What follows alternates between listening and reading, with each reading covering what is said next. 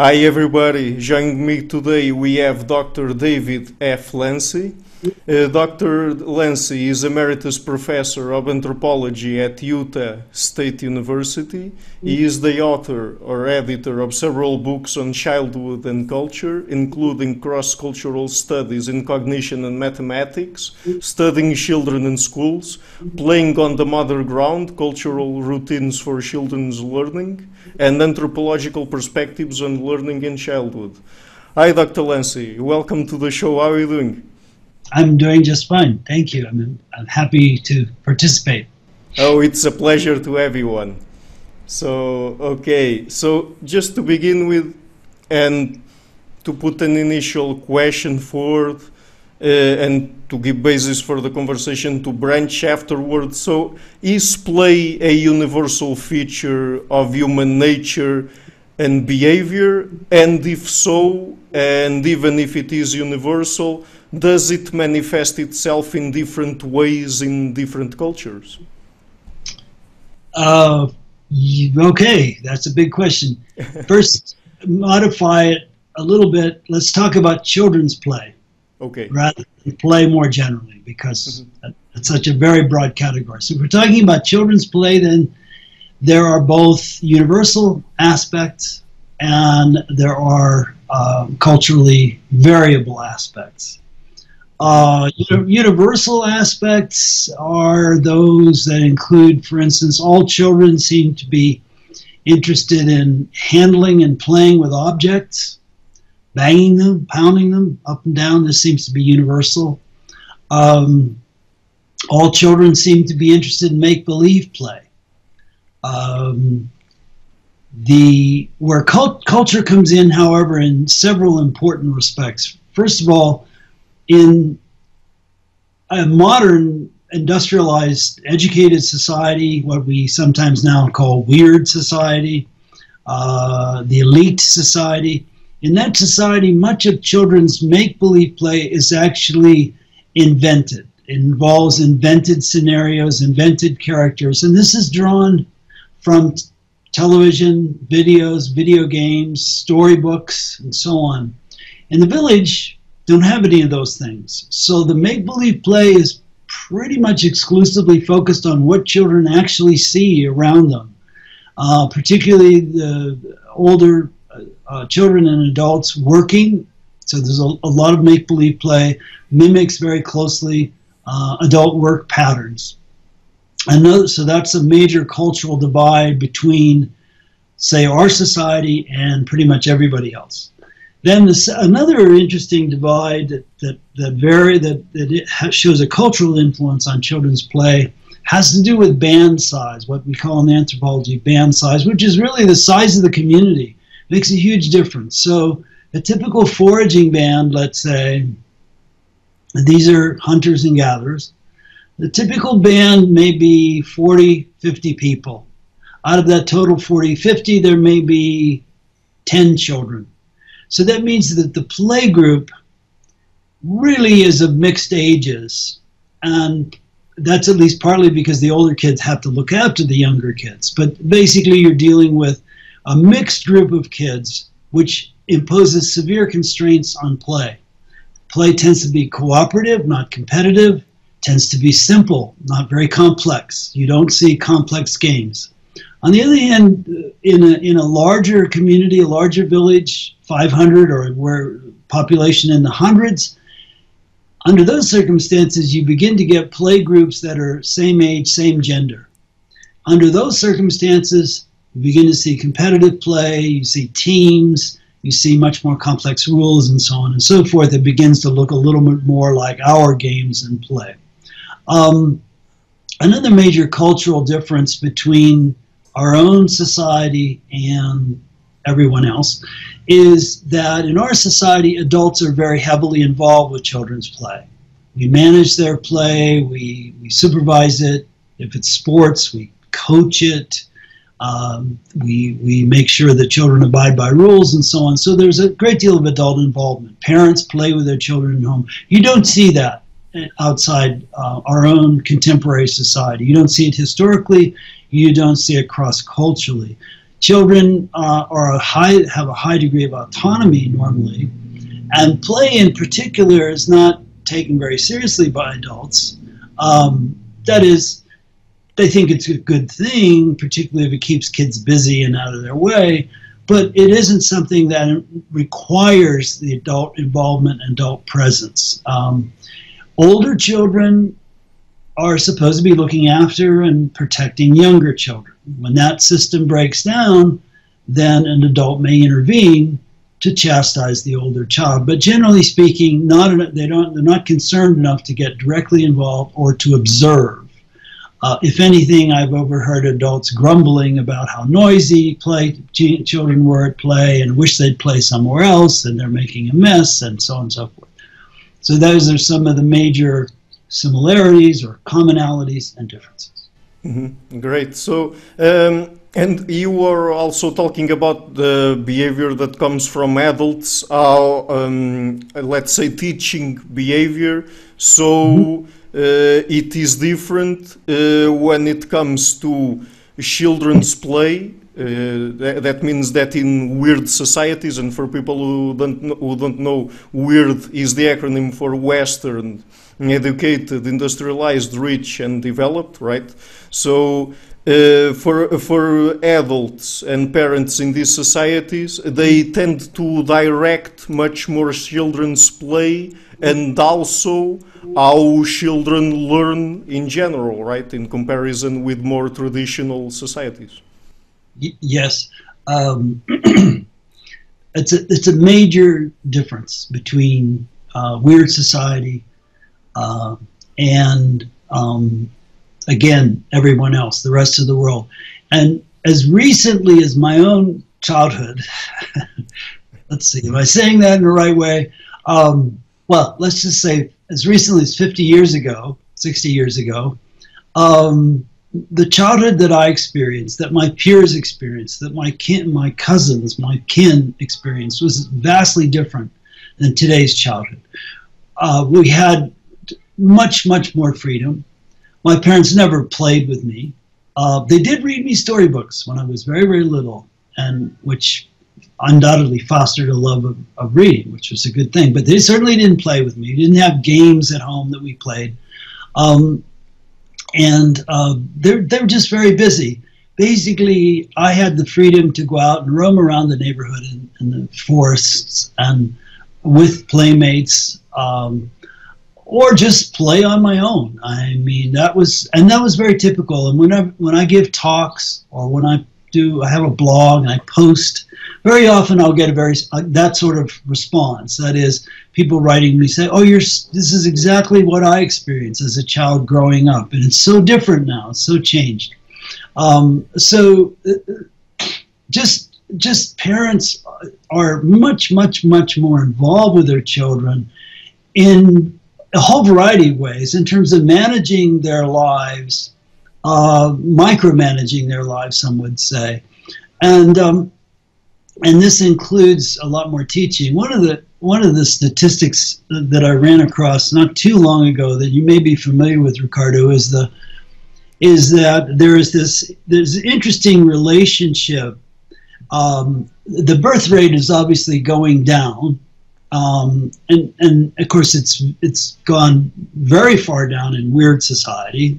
One of the characteristics of weird childhood is that children are growing up in much smaller families with fewer siblings, and one consequence may be that parents are somehow filling a gap where there's a lack of playmates. But as the birth rate goes down, paradoxically, parent involvement with their children, investment, parental time spent in childcare. This is measured continuously, at least in the United States, by some government agencies. They take periodic surveys to determine the time budgets of people, how much time people are spending, men and women, of course, married, unmarried, and all this. And it's so interesting. We're having fewer kids, but we're spending far more time on them. And you say, well, why would that be the case? They're healthier than they've been in the past. They should need less care that way. They're far safer in terms of things like child safety seats and other safety devices, so they're much less vulnerable.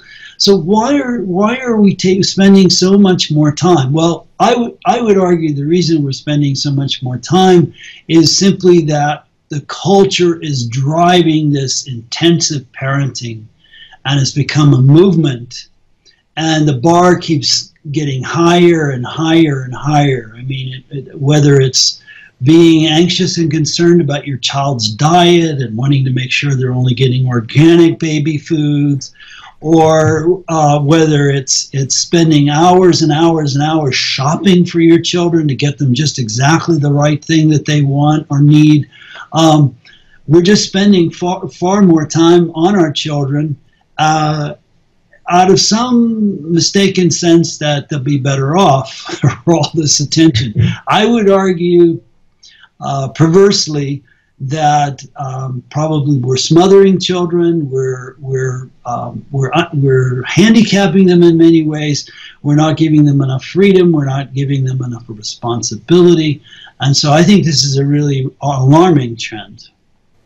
Mm-hmm. And so that's interesting. Would you say that perhaps because nowadays the environments where children develop are much more much safer than they would have been in ancient times, let's say, and even in places where more traditional societies live, even nowadays?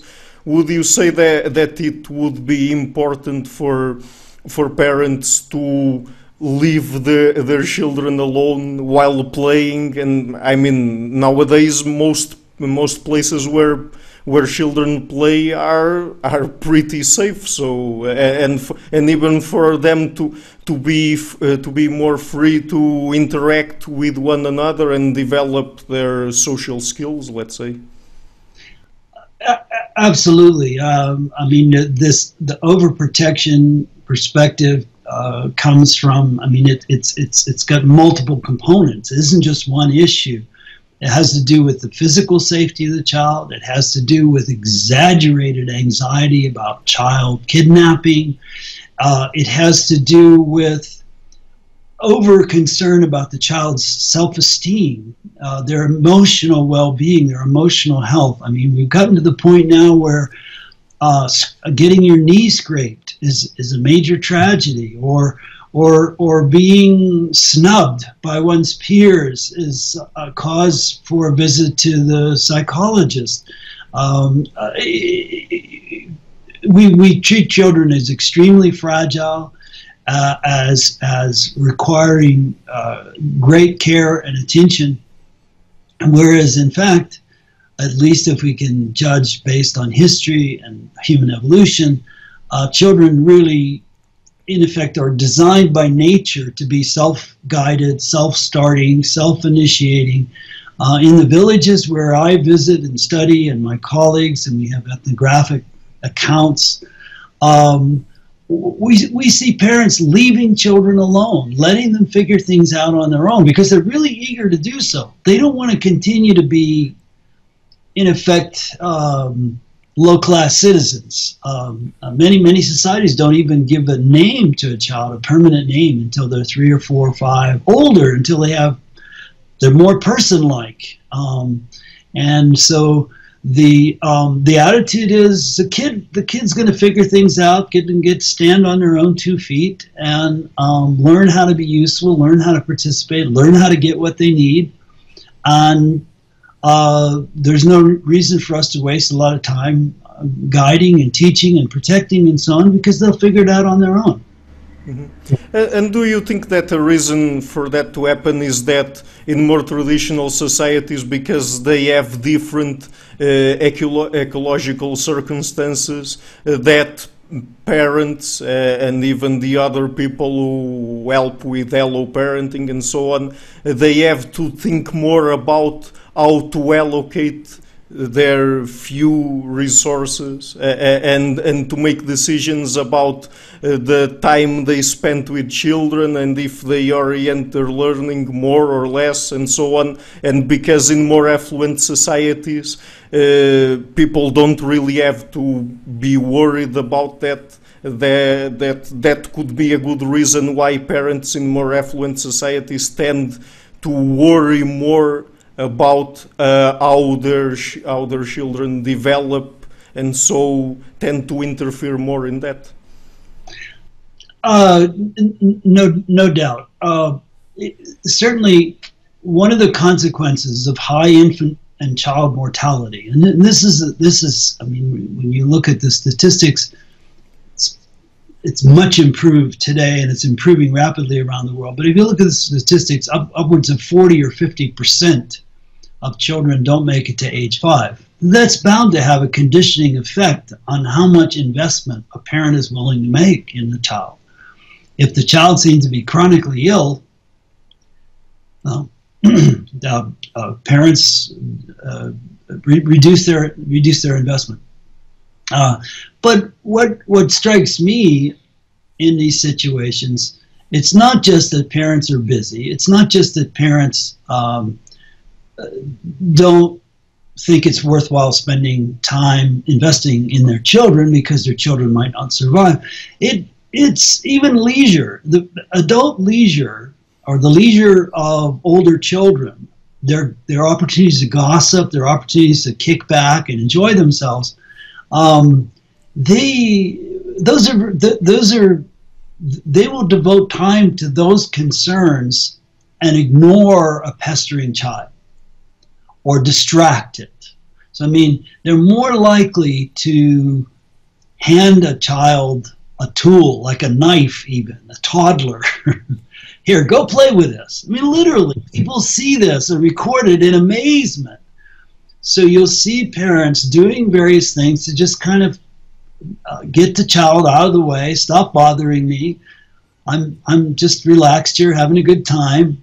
And so generally speaking, what people report very consistently is this: during early infancy, the earliest stages of the child's life, mothers are very attentive. They don't necessarily, one of your questions has to do with motherese, for example. They don't necessarily do a lot of talking to their babies or holding them all fast and making eyes and so on and so forth. We do that a great deal. It's not necessarily universal at all, but they do respond very quickly and nurse the baby. Above all, and especially if they're able to nurse the baby and go on working or gossiping or whatever it is they're doing. I mean, they're more than happy to give attention to an infant that they can care for simultaneously with doing something else. Also, they're more than willing to have alloparents, as you mentioned, usually older children, older girls, older siblings, that are there to take the baby and hold it, rock it, hold it while it's asleep. So the infant gets a lot of attention and care to make sure that it's comfortable. If it's fussy, it's unhappy, it will be attended to, no question. Once children reach the age of toddlers, they should be sort of seen and not heard. They're expected to remain more or less in the vicinity of their mothers, at least until they're truly mobile, beyond crawling. But otherwise, ideally, stay out of the way. Don't not get in the way. And obviously, the kids, they do just fine. And in particular, learning, the thing that strikes me about this is that children figure things out on their own amazingly, and they learn how to use tools. They learn how to use the tools properly. They learn proper speech. They learn proper manners, etiquette, through observation and through being ignored or rebuffed if they didn't get it right. They're encouraged, try again, pay more attention, listen, watch.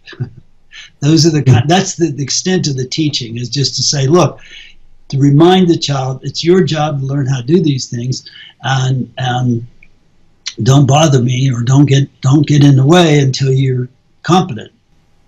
Mm-hmm. Yeah, and that's interesting that children can learn all of that by their own, let's say. And since you already touched a bit on motherese, I would like to go back to that, because I would like to ask you if there is some particular kinds of behaviors that are universal about mothers' behavior when it is directed toward their children, because when we talk about motherese, there are many people, particularly psychologists and linguists, that say that one of the reasons why children acquire language is because adults use this talk to children in this specific way they call motherese, that is high in pitch, hyper articulated, and so on. And this doesn't happen in all cultures, does it? So and even things like mothers looking a lot to children's faces and to their eyes and things like that, that is also not an universal, right? Exactly. Yeah, I think you're absolutely right. Child psychology, the term weird, which we've used a couple of times, as you know, arose from a very important research study where the authors they pointed out that the data that we have in psychology, especially on human development, is almost entirely taken from research with subjects from a modern, Western, educated, rich society, not elsewhere. And further bias is that a very high proportion of the subjects in those studies are college students because they're a ready source of subjects in experiments.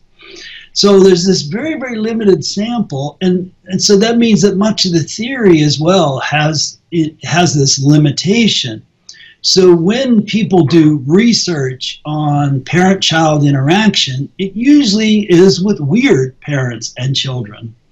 And whatever is observed, such as the use of motherese, such as the use of pointing, for example, mutual gaze, and all these things, are because they are ubiquitous and universal within these studies in weird societies. The authors simply extrapolate to the world, to the globe, to the species, without checking, without really saying, well, because they just assume it's not at all, it's hardwired. It's all hardwired. The behavior of the parent is hardwired. The behavior of the children is hardwired. It's all evolved, and never occurring to them that, well, maybe not all parents use motherese, or not all parents engage in face-to-face communication and pointing and so on. Well, the cross-cultural studies show that it isn't. Those behaviors are not a universal, and in fact, as often as not, we find mothers, particularly if they're holding their baby and kind of jiggling them to settle them down or whatever, hold them facing away from themselves towards other people. And I've seen a few occasions when the anthropologists have sort of said, well, why are you doing that? What's that about? And the consensus of opinion is that what the mother is doing is basically marketing her baby to alloparents. And in a number of societies where this has been observed, mothers take considerable care to keep their infants looking nice, not crying, being pleasant, and again marketing them, and even in effect creating these conversations in which the infant is talking to the visitor, as in a sense the mother is using the child almost like a ventriloquist dummy in order to establish a relationship between the infant and potential caretakers who will relieve the mother of the full-time care of the child. More generally, more broadly, Ricardo, on this issue, we might take up attachment theory. Attachment theory is a really good example right now because on the one hand, it is accepted as gospel truth, you might say, that there is this process that occurs later in infancy, and it's universal, where mothers and their infants go through this process, or mothers, or yeah, some discussion about fathers as well, but they go through this bonding process, attachment process to the infant, and they or not, so that this attachment, the whole notion of attachment, is a fragile thing. This is that if the parent doesn't do it right somehow, or if the parent doesn't invest sufficient time and energy and bonding with the infant, and then the infant will be what's referred to as insecurely attached, which will create emotional problems down the road. Well, anthropologists en masse, at least a dozen different anthropologists, have written critical essays or articles saying, in effect, look, much of what is supposed to happen in this attachment process does not happen in the particular culture or cultures that we've been looking at. That you have, for instance, a baby being passed off to others. How can you have this big attachment, this big bonding process, when the infant is actually, and the infant and toddler are actually cared for by maybe as many as a dozen, up to 20 people in some societies? It's like the child is community property. Not to say that they don't have stronger or weaker relationships with some people than others. Fathers are AWOL. Fathers, generally speaking, with very few exceptions, fathers aren't involved at all. So as far as attachment to fathers, how could you speak of that? So essentially what anthropologists are saying is this attachment is a cultural phenomenon. It is not a biological phenomenon. That essentially, if an infant is cared for its needs are met, not only for food, but for whatever comfort it requires. If those needs are consistently met, the child will not have any emotional disorder as a result of this. That the whole attachment idea actually arose from a very extreme situation of child neglect, namely the children in World War II who were orphaned, or in more modern times in Romania, orphan children who were warehoused in orphanages and received almost no attention and were left to kind of stew in their own waste in just horrible, horrible conditions. And yes, they had emotional problems, but that's extreme. And so I think my own feeling is attachment is an artifact of our modern culture, both the reality of it, if there is a reality, and the theory are strictly culture bound and cannot be generalized to the world. Mm-hmm. And it's interesting that you talk about attachment, because I would like to ask you about how children learn in traditional societies about kinship.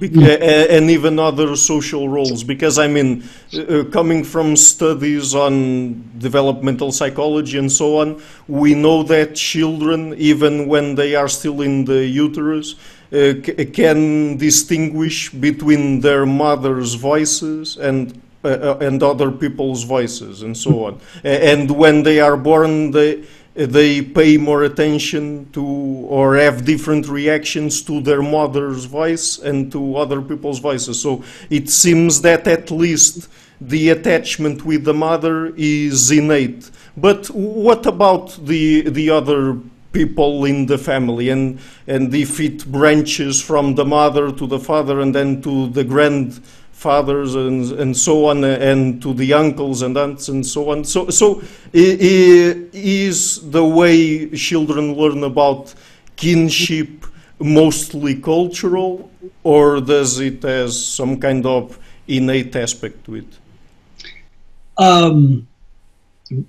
Remind me to come back to the question of motherese, because it was a point we didn't get on that I think we should have dealt with.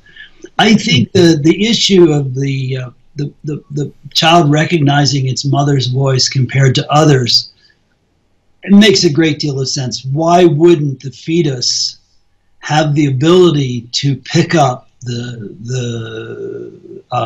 phonetic signature, if you will, of its own mother, and somehow respond to that more readily than to any other verbalization from others? That makes perfectly good sense. I don't think we need an elaborate theory of attachment to account for something like that. As far as other people in the community is concerned, I think it's driven by who is involved with that child. I mean, I think there's considerable evidence that if you must talk about attachment, then you can talk about degrees of attachment, and children have favorites. Does not necessarily sort of spread out in the way that you describe. The father, for example, is not high generally on the list of people with whom a child spends time.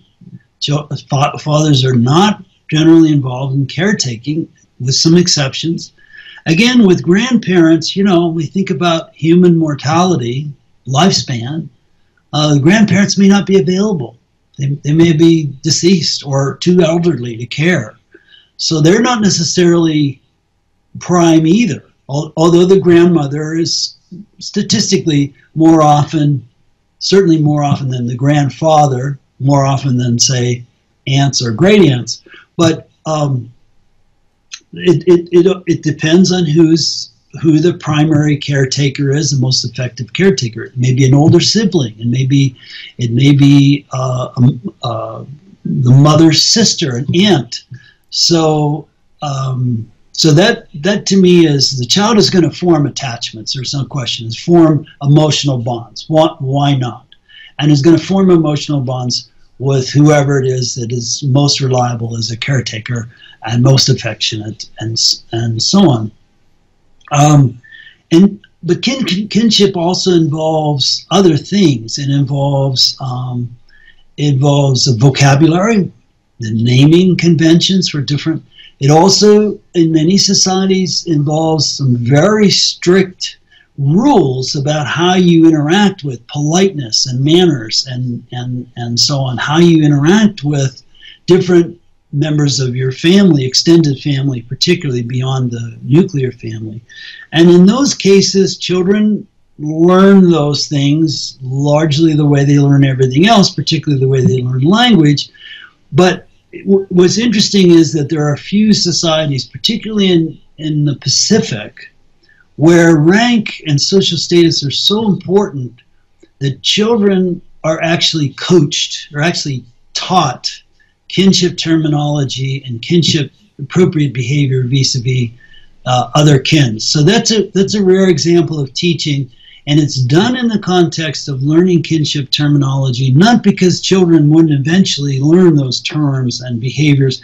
It's just they don't learn them fast enough for the family. The family is concerned that the child will embarrass them by committing some social faux pas, and so they take the trouble to really prep the child so that it doesn't violate those things. I want to come back to when we were talking about motherese, and although what I'm saying is that motherese may not be that critical, the impact of motherese and other kinds of communication with children, with infants, including baby signs, this new trend now to begin to use signing with your babies, which is nobody would claim was a universal. They do have an impact. They are important. They are critical, having to do with the development of the child's vocabulary, having to do with the complexity of the child's speech. Okay, so we've got, as you know, very, very strong evidence that parents that are very, very highly verbal with their children, and this varies enormously cross-culturally. Weird society, very, very, very highly verbal. Elsewhere, even in kind of lower class population in weird nations, among the lower class, among the working class, not nearly as much verbalization between parent and child. And the consequence of the high degree of verbalization is the child develops much more complex language and much greater vocabulary, which facilitates learning in school. So there is a instrumental connection here between motherese and all those other speech special child register, special register speech patterns and so on. There is a payoff, but only in weird society. So it sort of makes sense within weird society. If education is important, then that all that verbalization between to the child, with the child, interaction with the verbal interaction with the child becomes very important and contributes to their success in education. But I would argue, in general, it's not universal, and it's not necessarily functional in societies where there's schooling is not important or non-existent. Mm-hmm. So what would you say is that motherese is not strictly necessary for the children to acquire language, but it facilitates it, right, on the one hand, and then on the other hand it allows for the child to reach a higher level in terms of verbal fluency? Yeah, I think it becomes functional and is rewarded, and it becomes a very important part of child rearing practices when education becomes important to the success and well-being of the child. Schooling becomes very important. It isn't, I mean, if you look around the world, there are a lot of places in the world, third world countries, where kids go to school but don't actually get very far with schooling. The schooling is so bad, or there are no jobs if you do have schooling. So essentially, it's a meaningless experience. But as soon as schooling becomes functional and leads to improvements in living standard and leads to employment and so on, then this whole change in parenting becomes meaningful, worthwhile. In a sense, then we can begin to say, well, children need to be better prepared for school. They need preschool experiences. They need more verbal and language input as very young children in order for them to succeed in school. If schooling is not a critical part of being successful in that society, then all of that language input seems superfluous. Mm-hmm. Okay, so it seems that children who take the opportunity due to their natural proclivities they exhibit to go after older people, adults and older children, and take social learning opportunities as they occur in their society, right? So that being said, would you say that this puts a strong emphasis on the biological / innate components of children's play and social learning, and that different types of teaching behavior are the things that are cultural in this equation? Yes, absolutely. I think children are the ones that are hardwired to learn. Adults are not hardwired to teach. There isn't some sort of automatic, complex meme, if you will, that adults somehow have from a part of their genetic inheritance. There's not some mechanisms that they can roll out and engage with the child and then become, essentially raise the child through their direct intervention. No, if there's any hardwiring, if any memes, they're in the kid. It's not the adult. Mm-hmm. Okay, and are there some very specific hard to acquire socially advantageable behaviors that children can't learn by themselves, or only via imitation or modulation or some process like that adults or older children in fact have to intervene in order for the younger children to acquire these kinds of knowledge? In a very broad general sense, no, I don't think there. I don't think there are any. Um, on a case-by-case basis,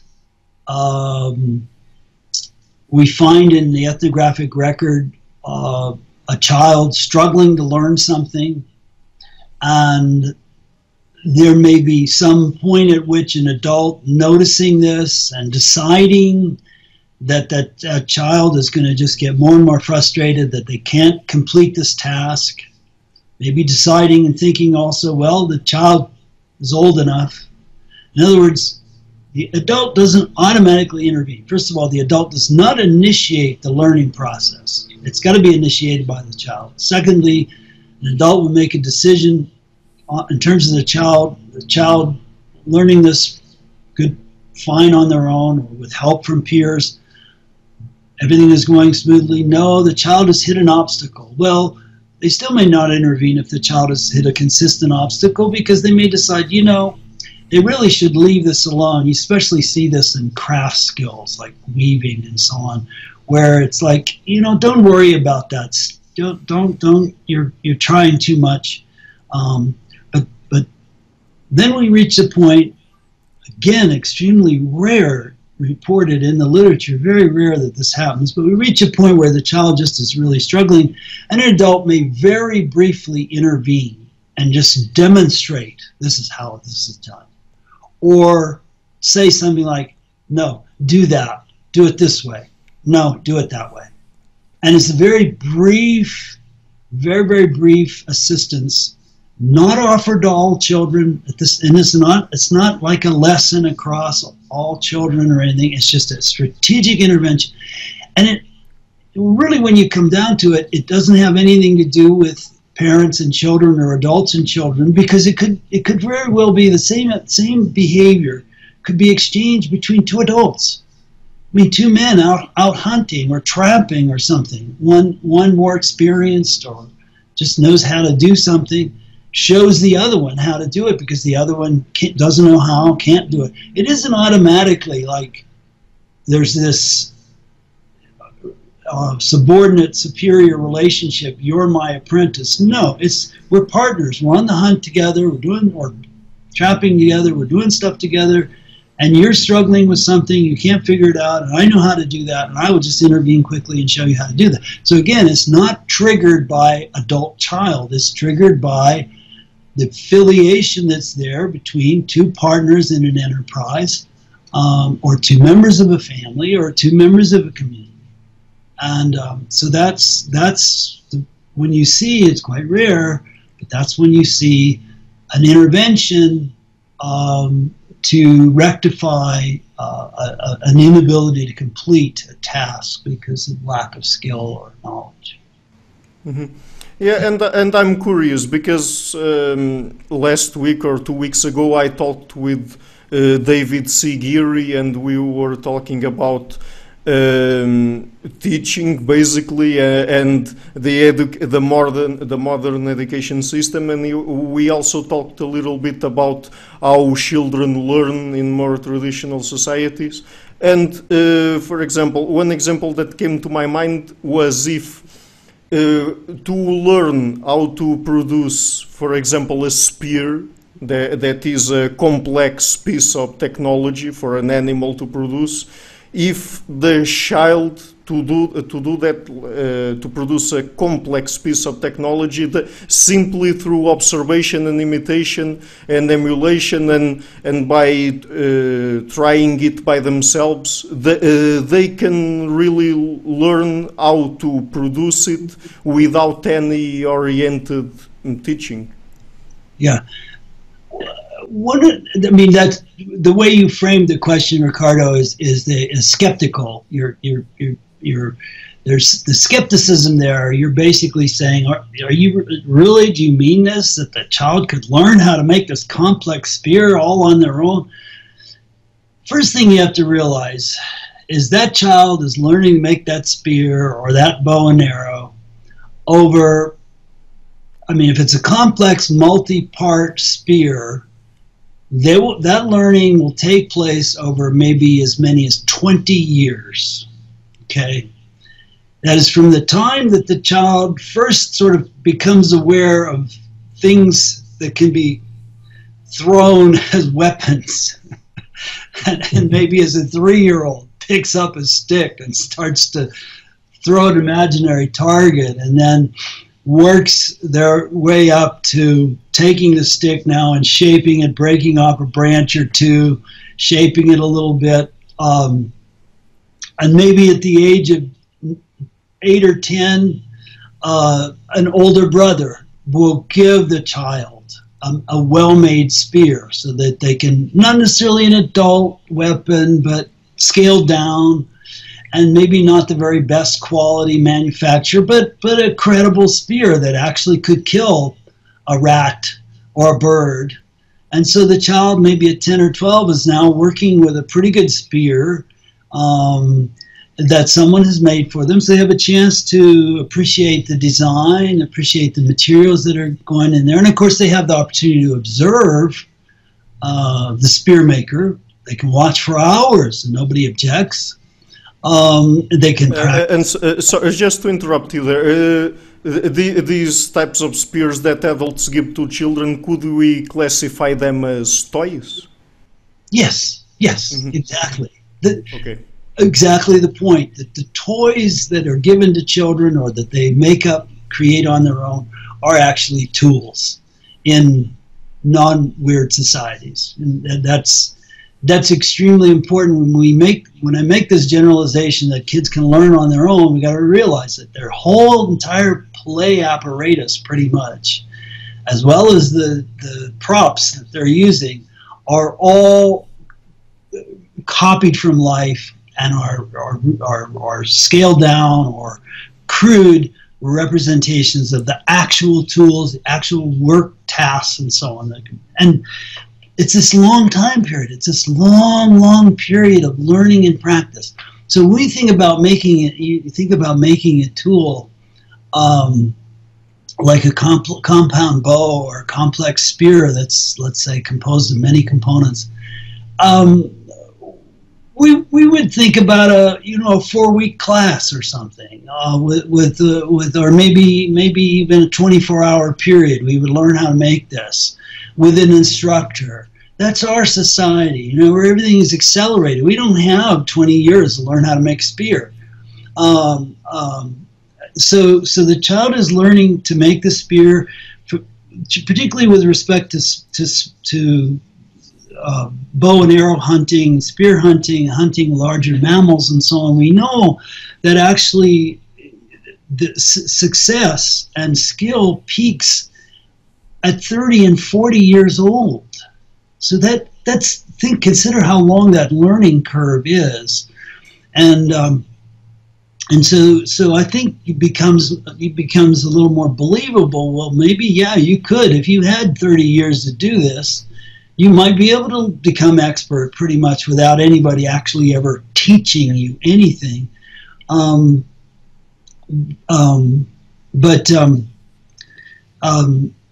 think a useful term here to think about is the term opaque. And many of the contemporary theories about the role of teaching in child development focus on things that are opaque, the things that the child needs to know about, learn about, that are opaque. The argument goes, you can't figure things out on your own because the actual inner workings or what goes into making this task is not visible, is opaque. Well, in a village situation, but pretty much everything is transparent. It is not opaque. It's an open book. And this is one of the huge differences between weird society, and one of the reasons why teaching is so critical in our society is so much of what we need to know is opaque. It's hidden in literature, it's hidden in books, it's hidden in the fact that our machinery, our tools are very complex. I mean, I can go out to my tool shed, for example, and I can find a hammer. Nothing opaque about a hammer, but I can also find a hedge trimmer that has a motor and a battery and has oscillating and offsetting blades. And even so, it's still a pretty simple tool, not that hard to learn to use even by inspection, but you can see maybe somebody wouldn't have a little guidance. You need guidance on that. With that, but ultimately, when you consider, trigonometry and medical practice, all these areas of learning and knowledge in our society, in order to get a child to where they can practice as a doctor, they could spend their whole life just observing and trying to pick up things from observation. In fact, many doctors have done that and have actually been arrested. They didn't have the credentials. They successfully impersonated a doctor. But by and large, we need teaching, we need education, lessons in schools, and so, because so much of what we need to know to survive is opaque, whereas in the village, it's not transparent and amenable, very amenable to learning through observation. In more modern industrialized societies, is it possible to notice these distinctions in terms of teaching behavior coming from adults? For example, when we compare the behavior between mothers and fathers that belong to low-income classes and with the ones from the upper classes. I'm sorry, Ricardo, you got to I'm not sure I understand the question. Okay. What I'm asking is that if this distinction in terms of teaching behavior that we see between traditional societies and more modern industrialized ones, if that difference, we can also see it when we compare the teaching behavior of mothers and fathers that belong to low-income classes in the same industrialized countries and the upper classes. Right, thank you. I understand your point now, and yes, I think this is a really good comparison, because you're right. It isn't just the sort of modern westernized societies versus the rest of the world. That actually, what's interesting about the teaching in particular, especially teaching, is we've got a lot of research that suggests that working class people, poverty class people, don't really believe in teaching their children beyond some limited extent to keep them safe, like in a ghetto situation, in a very impoverished community, you want to give the child some rules about if there's gunfire, hit the floor kind of thing, or don't unlock the door for strangers. But by and large, what parents say, if they're from working class, is they'll say, look, that's the teacher's job. That's why I send a child to school. It's a teacher's job to teach. We have a lot of sociolinguistic research, many studies over long periods of time that show that in the working classes, lower classes, there's much less adult-child verbalization, much less adult-child conversation. The speech that is directed from adults to children tends to be directive, punitive in many cases, but it's pretty much do this, do that, go there, very short sentences, very short directive language, not at all the sort of complex conversations that occur in the upper strata of society. So yes, absolutely, the story, if you will, that unfolds when we make the comparison between the non-traditional indigenous peoples and modern weird society, that story of parent-child interaction, child rearing, that story is replicated to a great extent just within a developed country like the United States, the UK, any of the European countries, it's replicated within, because if you look at the non-elites, they're doing much less teaching, much less verbalization, much less language interaction with their children, more like the indigenous peoples. Exactly. So, and I mean, in traditional society, children acquire all this knowledge just by imitating and observing and so on. But what about gender roles? Because it seems that there is at least somewhat of an innate component, because from a certain age, and it's an early age, children tend to join together in sex-specific play activities. But on the other hand, it's also true that, and this also happens in traditional societies, that adults tend to criticize children when they manifest certain behaviors that don't go along with the gender they belong to, right? Yes. You know, there's absolutely true. I mentioned earlier, a little earlier, that in the Pacific, they're very, very concerned about rank and social status, and that children should be made aware of this at an early age so that they don't commit a social faux pas. But it's that type of intervention to really strenuously train children in proper etiquette. That's not universal. That's not widespread. It's limited, as I said, to the Pacific and a few other societies, particularly in East Asia. East Asia, another place where the proper etiquette with strangers and so on. The same thing is true of gender roles. Many societies are relatively relaxed about things like dress or undress, as the case may be. Relatively relaxed about mixing of gender roles among children. Other societies, however, are much, much stricter, much more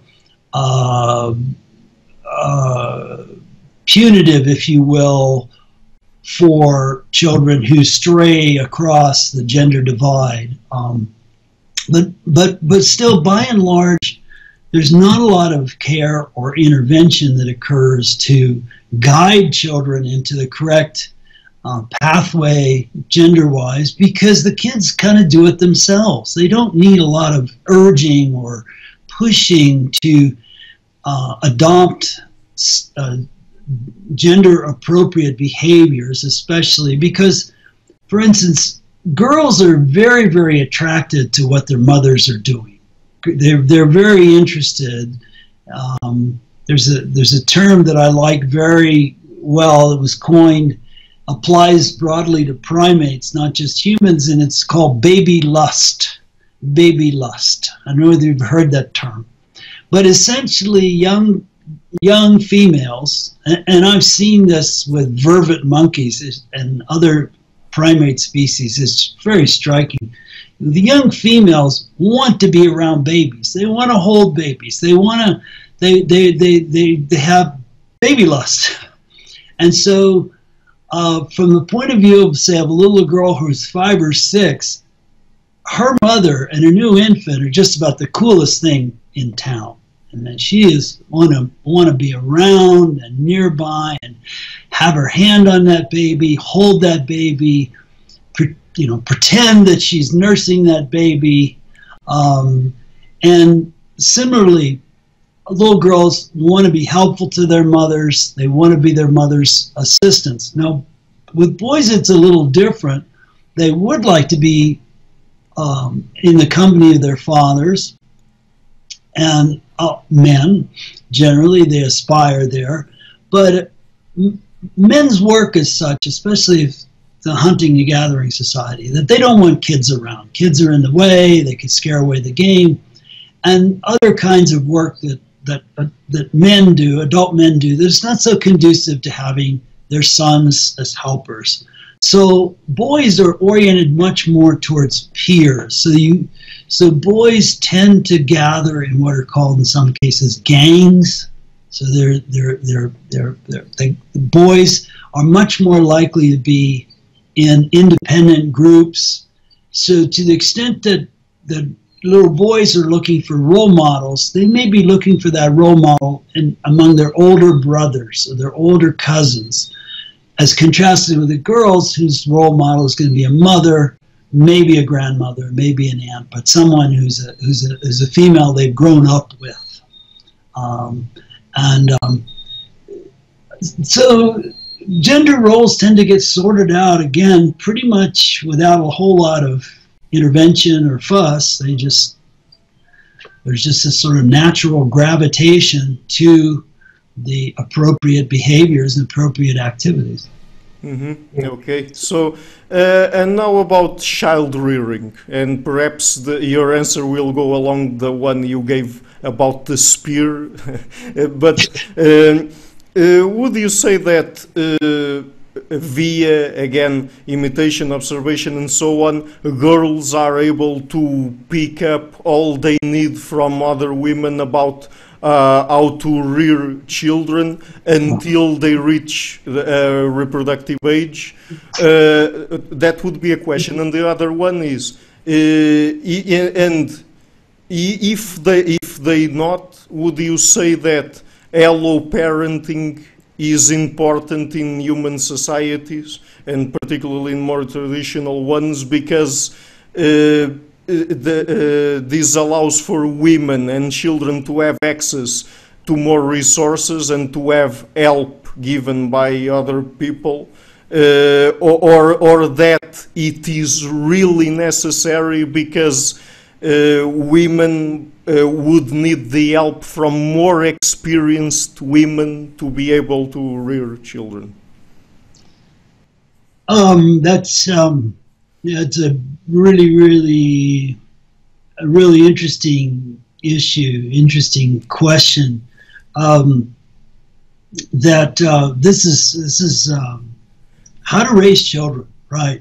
And in our own society today, it produces a lot of angst, a lot of anxiety and concern. When some years ago, when I was working on the first volume of my book, The Anthropology of Childhood, I have a section on parenting, several chapter on parenting and some section on modern parenting. And just out of curiosity, I went to the bookstore. We still had bookstores at that time. Went to this large bookstore and looked at the shelf of parenting guides, parenting manuals. And it was a huge area of the bookstore. It was all these books on how to be a parent, how to raise children. All this information. And of course, you have blogs, you have mommy blogs, you have TV programs and all this focused on child rearing. And you say, well, why? Why is it necessary to have all this instruction, all this expertise, and so on? And I would argue exactly that what's happened is that in the village setting, little girls, like the spear example, the little girls are basically learning how to be a mother from their own infancy. I mean, from their own childhood. They're observing. They're in the presence of other mothers, other babies, other children. They're watching the interaction. They're at an early age, they're going to be given an infant to care for, and they're going to be scrutinized by adult women in their interaction with children, in their interaction with babies.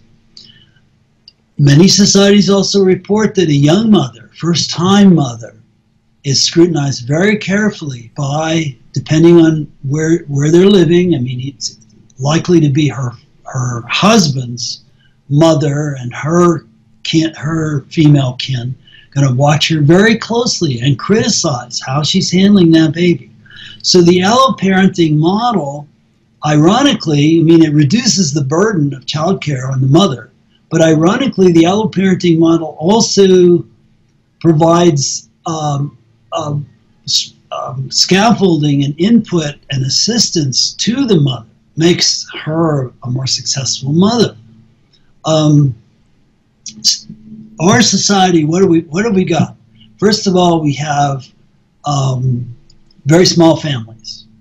So I don't know what the statistics are, but let's say a girl born in mid to upper class society in the United States, that girl is likely to grow up with no younger siblings. Okay, she may have an older sibling, but again, the probability is she won't get to observe her mother caring for an infant. We're isolated. We don't live in villages, in mud huts. So that means that maybe next door there's a mother with a new baby. But our child of 7 or 8 or 9 may never get to see that. You know, it all depends. If there are friendly relations, if there's interaction between the two homes, sure, but not necessarily. They may not, you know. So, and again, a lot of our caretaking of infants and children in the village is transparent. It's out there. It's happening right in front of everyone. Whereas in our society, it's hidden indoors. Consider, for example, how controversial public breastfeeding is. We actually have passed laws that protect women who nurse their babies in public, if you can imagine. And I've seen women nurse their babies in public in which they discreetly hid them under a blanket. You can't even tell. I mean, you know. So our prototypical 7-year-old girl, who I would argue is at a critical age in terms of being real interested in babies, really interested in how parenting gets done, does not have the opportunity to see that, does not have an opportunity to really learn from others. And when she gets married and has her first child, again, I don't know what the probabilities are, but they could be very low. She does not have access to her own mother or grandmother. They're living halfway across the country. So I think that one of the reasons that we have this anxiety about parenting, or the main reason maybe we have anxiety about parenting, and we have all these notions about that evolve into overprotection and over solicitation, over concern about the child, is because we don't have the parents are anxious because they have not had any prior, they haven't seen it in action, they haven't seen it working, and so they are all at sea. They don't have a good model to work from their own prior experience. Mm-hmm. Okay, and so about formal schooling, would you say that when it is introduced into traditional societies and even rural areas, because we have this contrast between how parents from more modern societies and the ones from the traditional ones teach their children or raise their children even, would you say that one of the main issues there is that when children are forced to go to school in a society where they don't get formal teaching from older people, that they are not used to that, and that's one of the reasons why sometimes they are even beaten by the teachers, unfortunately, to force them to learn something there, and that is one of the reasons why they fail or fail more often than the other children. And on the other end, because what children learn in the modern education system is very counterintuitive when compared with what they would naturally learn. Yes, there absolutely. The modern education is one could argue extremely unnatural It is just humans, children. Think about children in the world. Okay, what are they most noted for? What do you see them doing? You see them running around. They're active. They're busy. Even if they're working or trying to work or trying to learn to work, it's active. Number one, what about the child in the classroom? It is generally not very active. It is inactive, okay? Physically inactive, sitting there for hours every day. Second thing we see in the village is children are in control of what they're doing. They're not following orders. They're not following an instruction. They're self-guided. They are, whatever it is they're doing comes from within. There's something they want to do. They're in charge of it. If they get hurt, well, typically the attitude is, be more careful next time. It's your fault, your fault. Whereas in the classroom, they can't take any initiative, almost no initiative, because it's all set by the teacher. The curriculum, the lessons, the textbook, it's all controlled beyond their control. They're just like a machine that will be turned on, turned off, slowed down, speeded up, operated, so on. So we could go down and generate an enormously, surprisingly, frighteningly long list of contrasts between a student in a classroom and a child in, let's say, a foraging society in the jungle of Amazonia, fishing, hunting, gathering fruits, gathering tubers, mostly with other children, independently, figuring things out on their own, having a good time. That's the other thing you see. Kids, whatever it is they're doing in the village, they're having a good time. They're laughing, they're joking. It's playful, it's fun. They're in charge, they're kids, it's going to be fun. In the classroom setting, no, not so much. It's not a fun place to be.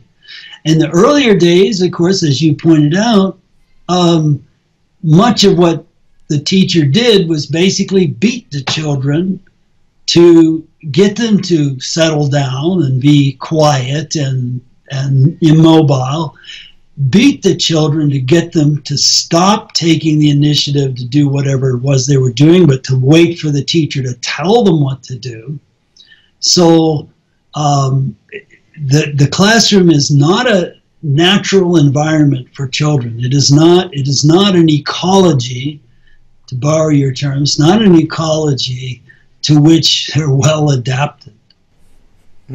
Right, but even in the modern world we could do better, and even in the modern education system. So for example, I don't know if you can talk specifically about this or not, but in Finland they seem to have a much better way of teaching children. And for example, they have much more time to play, and they have shorter classes, particularly the younger children and so on. So would you say that things like that to give children more time to play and shorter classes could be an effective way to try to make them learn better? And even because it seems that in Finland they get better results than in other countries. So, for example, the US and even Portugal. So, well, I've been an admirer of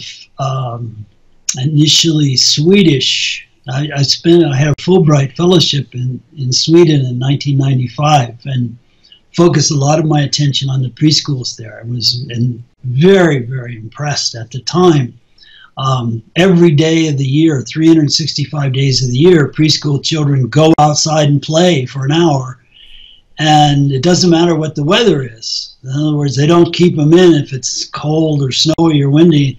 They had an expression, they said, there's no such thing as bad weather, only bad clothing.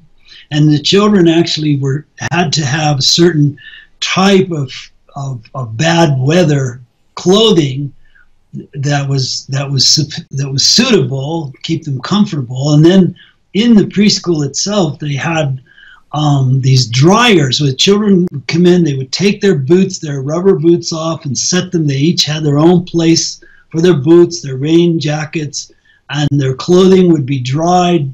There were dryers, and it was all very, very well organized to make sure that these children had outdoor play, and it was unsupervised. I mean, it wasn't like there were teachers telling them things to do. They were on their own. And so I've been an admirer of Scandinavian, and Finland gets singled out, but actually I think across Scandinavia, they've had some very different attitudes, different notions about children.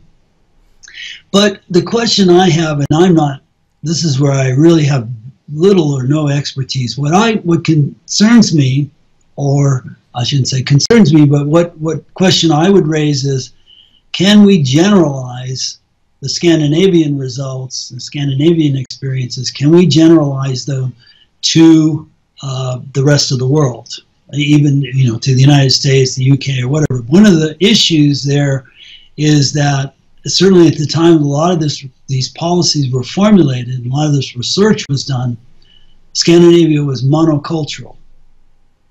Now there's a great deal of ethnic diversity as a result of influx of refugees. The question I would ask is, are these methods working equally well with the refugee children as they are with the native-born children or the children, multi-generational children in Scandinavia? But yeah, I'm an admirer of that. There's no question that Finnish schools, Scandinavian schools, are a lot happier place to be than schools more generally in the rest of the world. Mm-hmm. Okay, so just two final questions. One of them would be, are there any studies done, and if so, do they provide any evidence for a relationship between the manifested capacity of a given child to learn and the decision, and now I'm talking in traditional societies, of the parents to keep that child, or if necessary to commit infanticide? The short answer is that there are no systematic studies per se. I mean, this is a rare event, and anthropologists do not spend decades and decades and decades living in a small community observing what's going on. And, you're there for a year or 2 years at most, and so this is a rare event. We don't have enough data, but certainly infanticide has historically been extremely common cross-culturally, and also in European history. East Chinese, Japanese, all practiced infanticide, and a long list of reasons to eliminate that child, among which are any signs of disability, physical disability, mental disability. There are I'm just thinking of one recent book based on research in Ghana, in a community in rural community in Ghana, where basically parents explained, or community leaders explained the necessity for infanticide in such cases. And they're basically saying, look, we're really, really poor people. A mother has a limited amount of time to devote. Children are expected to become self-sufficient in this society very, very quickly, very early. I was speaking earlier about 7-year-old girls actually taking care of their younger siblings, actually helping their mothers with the garden, with the marketing, and so on. So as young as 6 or 7, the kids have to step up and not only take care of themselves, but also begin to help with care for others.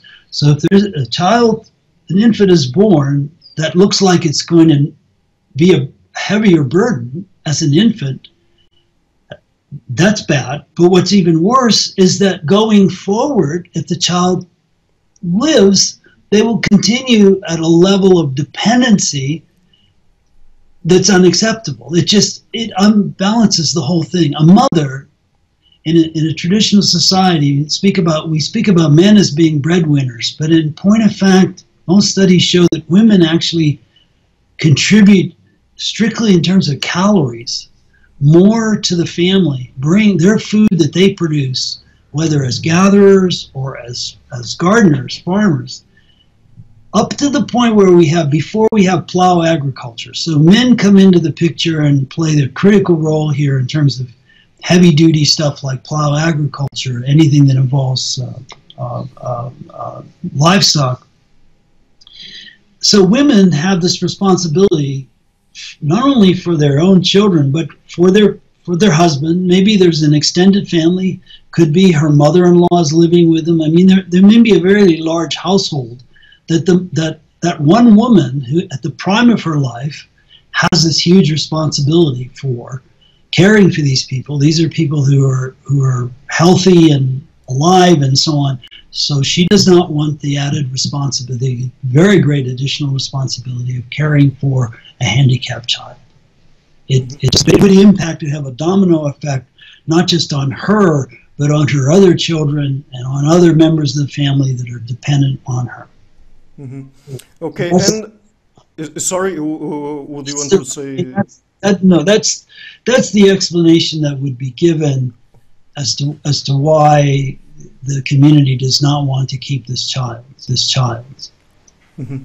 Okay, so, and just a final question, and because last week I interviewed Dr. Richard Lippe from California State University, we were talking about, he's a psychologist, and we were talking about gender and gender roles and so on, but I don't want to keep it strictly to gender, but talking about a culture at large and so on. And because you're an anthropologist, I would like to have your take on this, because I asked him specifically to give me examples of something he would consider to be part of gender, and that would be completely a cultural construct and wouldn't have any kind of biological, psychological, innate basis to it.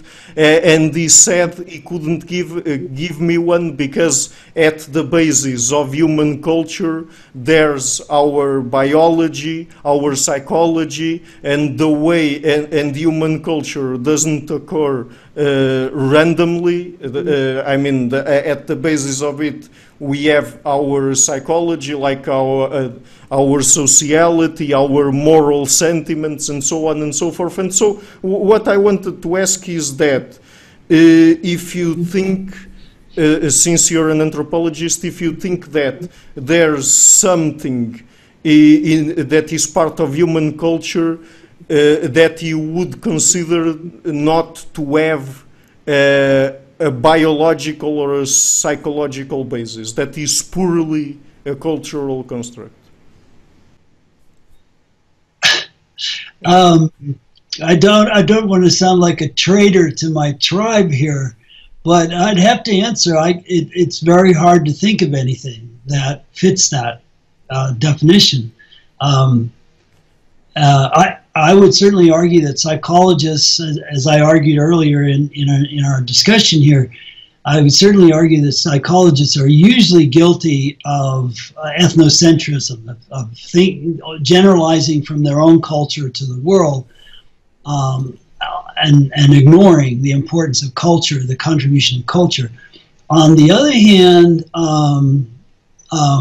as an evolutionary anthropologist, it's very hard for me to argue that there is some significant cultural practices or gender patterns, for example, which are completely constructed de novo within a culture, and that have no cannot in any way be linked to some biological substratum.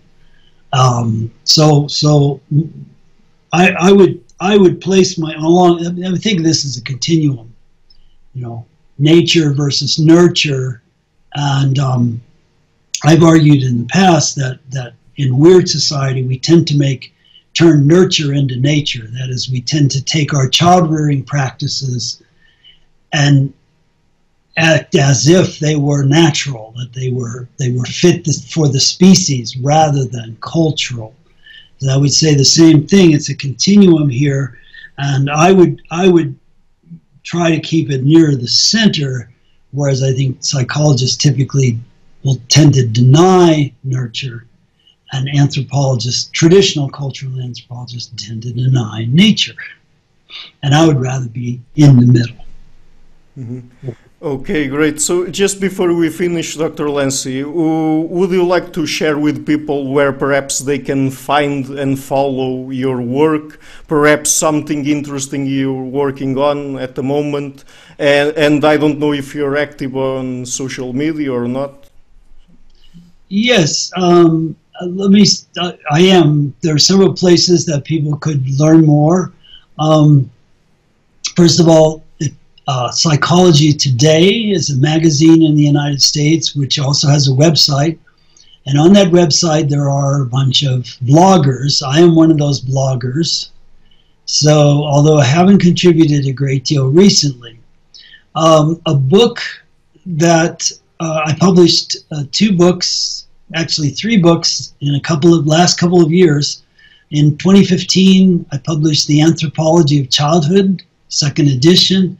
That book has a website, so you go to that website or Facebook. It also has a Facebook page, the Anthropology of Childhood Facebook page, and in there I post a lot of articles that are about contemporary child rearing. Then there's a book, a much smaller book and aimed at a general audience called Raising Children, Surprising Insights from Other Cultures. And that's published by Cambridge, 2017. And I think that the audience may find that quite interesting, because many of the things we've talked about today are actually focused on in that book. It's all about the contrast, just as we've been discussing throughout. And so I'd say those were the best places. The Facebook page and the blog, the Psychology Today blog, would be good sources for additional information. My most recent project, just submitted a paper to Current Anthropology, and in it I argue, I focus on children as helpers. I focus on a phenomenon which is, interestingly, is supported by laboratory psychology. One of those rare cases where there's a complete congruence between the ethnographic record, what we see as anthropologists, and what is being found now in a series of lab studies on children as young as 14 months old, universally want to be helpful and take every opportunity to get engaged with people who are doing things, particularly working tasks, and get involved and to try to help out and participate. And so this paper focuses on that phenomenon and explains from an evolutionary point of view why I think it's a cultural universal, that there's a stage, I call it the helper stage, in human life history, from about 14 months to about 5 years old. Mm-hmm. That's the latest work. Mm-hmm. Okay, so great. Dr. Lancy, I think it was a wonderful conversation. I would really like to thank you for taking a bit of your time to being here with us today.